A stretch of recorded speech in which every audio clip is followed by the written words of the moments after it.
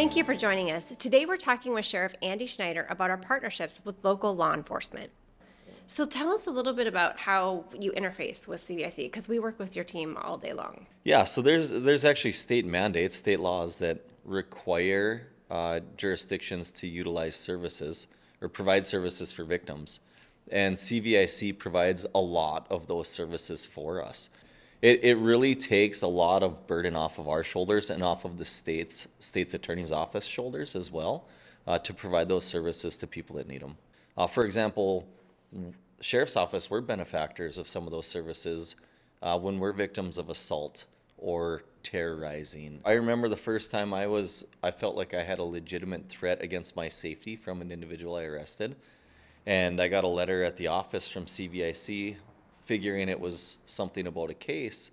And it was about a case against me, offering me services. And it kind of caught me off guard, but it was really beneficial to see through that court process all of the information that I got as a victim, that knowing that was being provided to victims all over our county when we make arrests on other people. Absolutely. Well, and we couldn't do it without each other, right? I mean, yeah. That's the truth. But tell me what you think. I mean, you've seen a lot in your almost 20 years now. Where do you think the community would be without the partnership? It's really molded well over time, and now, like, I can't imagine going back to where it was 15, 20 years ago. The way that CVIC has been able to commingle with us with trainings and not being overbearing, coming in saying, you will do this, like that's not how our relationship is. Right. Come in and talk about the services being provided, working with us as partners to develop forms and procedures to make notifications for victims. The services that are being provided to victims out in the community, out in the county, the availability for them, and just how easy it has become for us is so beneficial. I mean, do we still respond to domestics? Yes. Physical ones? Yes. Verbal? Yes.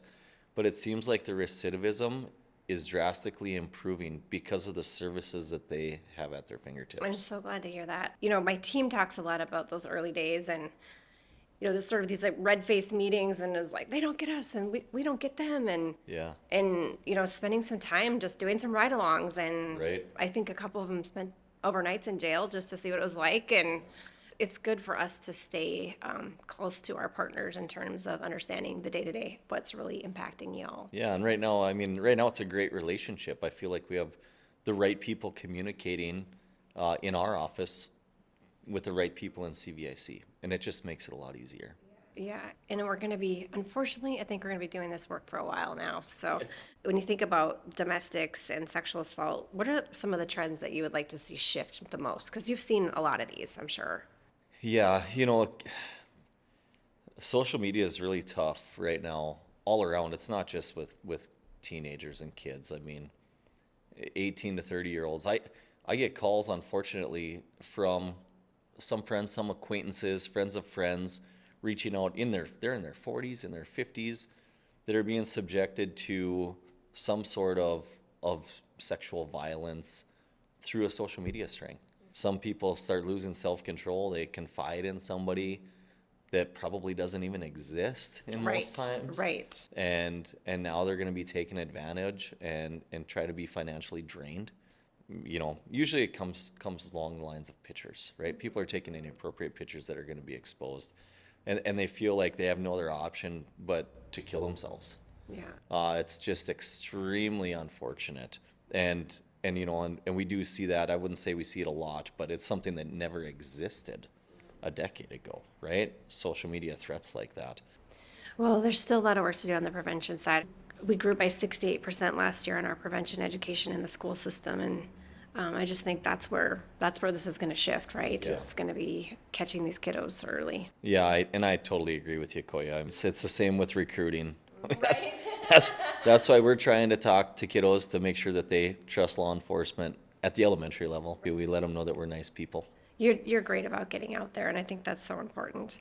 And I guess I should also, while I have you here, really thank you. It was a couple years ago I drug you to a meeting with Chief Nelson and Haley and a few legislators that we had invited to kind of talk to them about with what we do. And we were kind of pleading with the state to help us with some additional funding, and you helped us with that. I'm curious why you think, that state funding is so important, because you see it play out every day. Yeah. I mean, I look at it from multiple perspectives, right? I see what CVIC is providing to the community, and we wish that across the state, everybody could be up to the level that we are lucky enough to enjoy here locally in Grand Forks. It kind of falls along the line of what the state's requiring us to provide here statewide.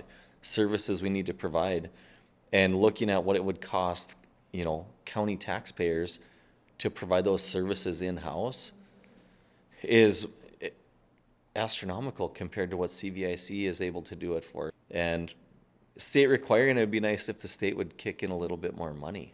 The other angle I look at it is how much funding the county currently has available for services. Every year we're in budget talks, and every year they're not offering us extra money to expand services. They're usually looking at us to cut services.